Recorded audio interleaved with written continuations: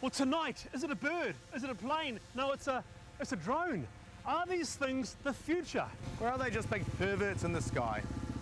Yeah, there's that too. Also tonight, the TPP, we're talking SIFs. Hello, I'm Wallace Chapman. I'm Damian Christie. Welcome to Backbenchers, the end of 2015. Let's rock and roll.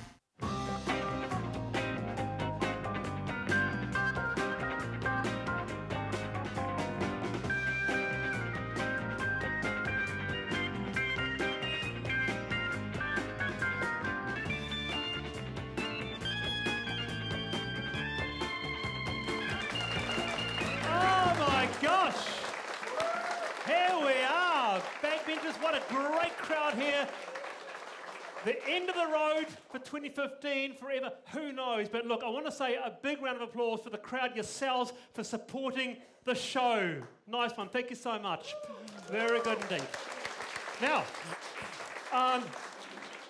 big show lined up. You might have seen that's the first piece to camera I did with the drones. We are giving away a drone tonight to the audience. One lucky person will walk away with the drone or fly away with it or whatever it is. But let's welcome the star-studded panel. A big round of applause for United Future Leader Peter Dunne. Peter, welcome to the show.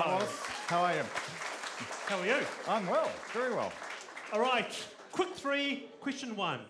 What will the pandas do for the Wellington economy? Oh, that'll be a big boost for Wellington, but let's first of all get the project underway before we start running around China trying to find them. All right, okay. Question two. The most outstanding MP so far in 2015 is?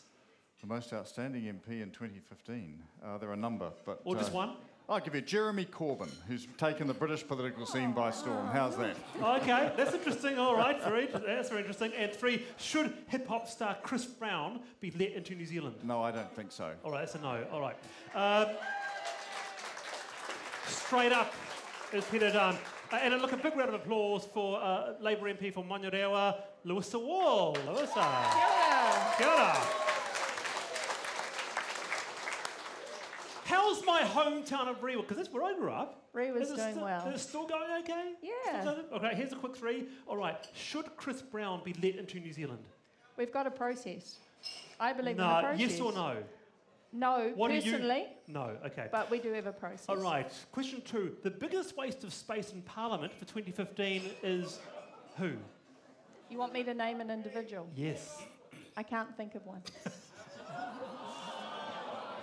Can she?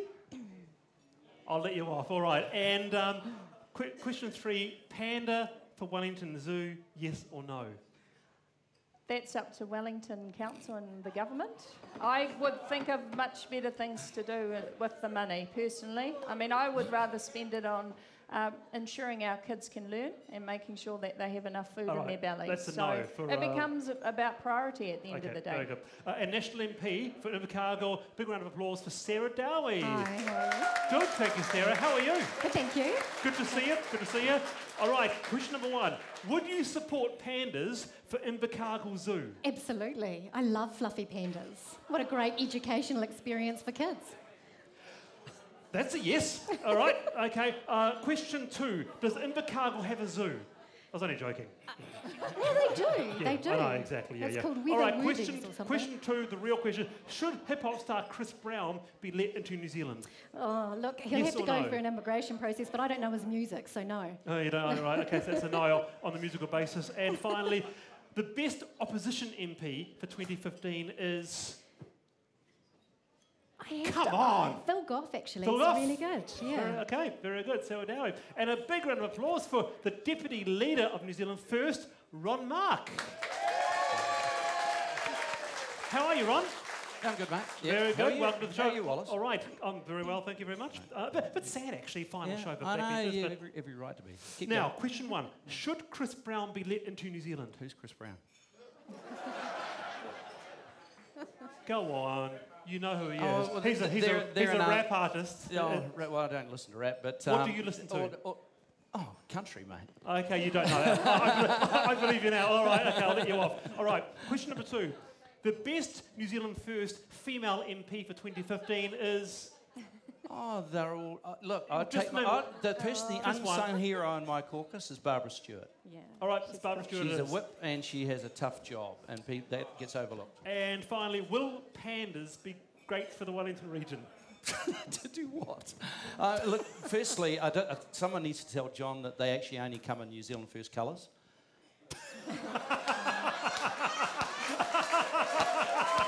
I think he missed that. Secondly, I've never seen a panda buying an ice cream downtown in China anywhere. So I don't know. And actually, all the evidence that's behind the scenes in the Wellington City Zoo suggests that economically, makes no change. Makes no change. But, you know, if we bring in 60,000 of them a year, it might help the economy somewhere. All right. We could send them to, I don't Very, know. very good. Damian Christie, Send them welcome. in Invercargill. Welcome to the show. There you go. You learned something today. They come in New You Zealand do. First colours. I was just trying to work out if you've got enough pandas and you arrange them just so whether you could make a swastika out of them. Yeah, Panda for Prime Minister. Panda for Prime Minister do a far better job right Hey, now. very exciting tonight, Wallace, because we do have a big... Obviously, had a lot of money left at the end of the year. Big prize for one lucky audience member. We've got a... Can I just get a camera over here, please? We've got a drone to give away. Very, very, very exciting. Can we get a shot? No, not that one there. Just down here. Right, yeah, cool. Get a shot of the drone. No, not really. Can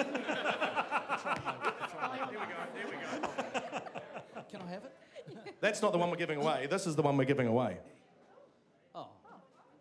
Can you see that? Yeah. So, yeah. That's not a drone. It does actually fly. That doesn't fly. It does fly. It flies. It does not fly. Anyway, end of the season for us, so let's have a look back at our top 5 for the year.